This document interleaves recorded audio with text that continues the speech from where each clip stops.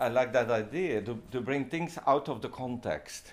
It's that kind of eclectic world where I live in, or what I bring to people. This is all brought together. We need really sometimes a clash or something something weird to make it all much more interesting.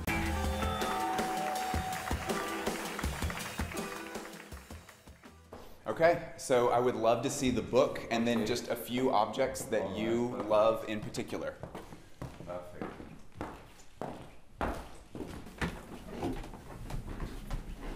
So this is a book that you created with Jim Thompson. We just stayed there for a week, and we talked and we talked and we talked, and then suddenly, we came up with all those wonderful, with this entire collection, with beautiful épinglés, wool, and then ribbons and cottons. And the idea was that you can furnish a complete Gert Voorjans home with Jim Thompson.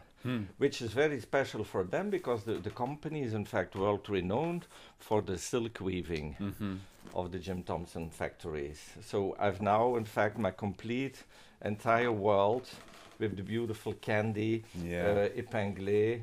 Then I was inspired by the wonderful backdrops of the Matisse paintings, where this is in fact the wallpaper. And then it became this extravagant painted bouquets, and the wonderful Aurelia that stripes in silk. And these are like, these are designed by, like, this print is you? This is me. This is all redesigned, because you can bring ideas, but you have to rework it and because of the copyright. So everything is redrawn, restudied, of course, change of scale. What is this referred to? Because I mean, it's clearly not just a book. Like, what is this referred to? No, this is in fact all about. It's all about flowers. This is all about a travel through Europe. This is for me Capri, Italy. That is all this lime and the citrus and the all is laid on. It's French and Italian painters, backdrops, unusual things. And of course, it's again my world: daily life, generosity, color. It's that kind of eclectic world where I live in, or what I bring to people. This is all brought together. All right, object number 2. Maybe we go up, or should we do the ceiling? Maybe is that the ceiling would be great, because that it's part of interior design. Let's do the ceiling. So tell me where this ceiling came from. So this is in fact a very lucky with this element. We had the World Exhibition in 1958 in Brussels, World Exhibition, which brings always like fabulous, interesting pavilions, like we now have in Venice, for instance, every 2 years. But there was the Moroccan pavilion, and the Moroccan pavilion never went back to Morocco. So it went in storage in the Brussels, huge storage somewhere. And then 10 years ago, they offered me the different ceilings. I have 4 of them, and some doors and windows. And I think, it's wonderful to incorporate. Not to make it all, I'm not that keen on making Moroccan interiors, you know. But if you do in a renovation and you bring in an element like here, on that height, I think it's wonderful. This is the guest room. When you are here for 1 or 2 nights and you can wander and dream a bit before you, because in the evening when you have, it's very glittering, and like you have in Persia with the mirrors, and there is a kind also of paint who is reflecting. Are they individual pieces that fit into each other? There are 4 parts. Okay. 4 parts. Oh, well, no, so I see the 4 sections, but I'm saying for the different depths? All depths, it's layered. It's unbelievable. It's 3-4 layers, how it's built on. Yeah, that's stunning. Beautiful. All right. Let's keep it moving. What else? In my job, what I love, in fact, is the contrast between something very sophisticated, like a tazza, like a tray, like the silver tray, but then on top, on what I found on the street, it's a kind of transpalette. I like that idea, to bring things out of the context.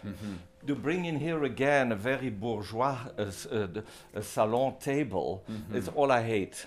I mean, that's for me too perfect. I think we need really sometimes a clash or something something weird to make it all much more interesting. Yeah, I think we need that kind of rock and roll element in it, of bare chalk walls. But when you really start to do too much the symmetry and too much the perfection, then it starts to be interior design extremely boring for me. Definitely. Let's do maybe 2 more objects. Do you have time? Okay. Listen, let me think. truly, I don't want to take up your time if you need to. Maybe we do something down, maybe at the main floor then something. Sure, yeah. We work now on a beautiful loft here in Antwerp, and we want to do more like in the 70s, like with a lot of shelving in inox. We have now, I mean, on those inox shelves, there's only the half of but an enormous collection of the malachite. The blue turquoise is older than the green, so we have 2 ages of, in fact, of that malachite comes from Central Africa. It's like a huge piece of gum. Yeah, that's true. Yeah. You think about that. I love these. They're beautiful. This one is malachite as well? That's also, but that is more a collector's piece because it's more like sugary on it. So it that is, yeah. Really like a special piece. Yeah. It's another kind of oxidation, or it all has to do with age and where it's found. And then maybe you can tell something about a wonderful young sculpture where we will have next month our solo exhibition. I will send you his CV. That's Florian Tombal. So what he makes is what I love to, always exaggerating. So it's inspired, in fact, by the Greek and the Roman and the old mythological world. And he makes Minerva, he makes Zeus, it will be, I will send you all when it's I would love that, yeah. I will send you the information. It's really, really, this is aluminium again. Suddenly I have something with aluminium and metal. It's maybe after all the, I love that kind of, and also this kind of presentation. I know, I didn't notice the presentation at first, but it's literally styrofoam. I will do all the presentation on this. Yeah, and beautiful. on boxes, carton boxes, to make it really like to focus on the work.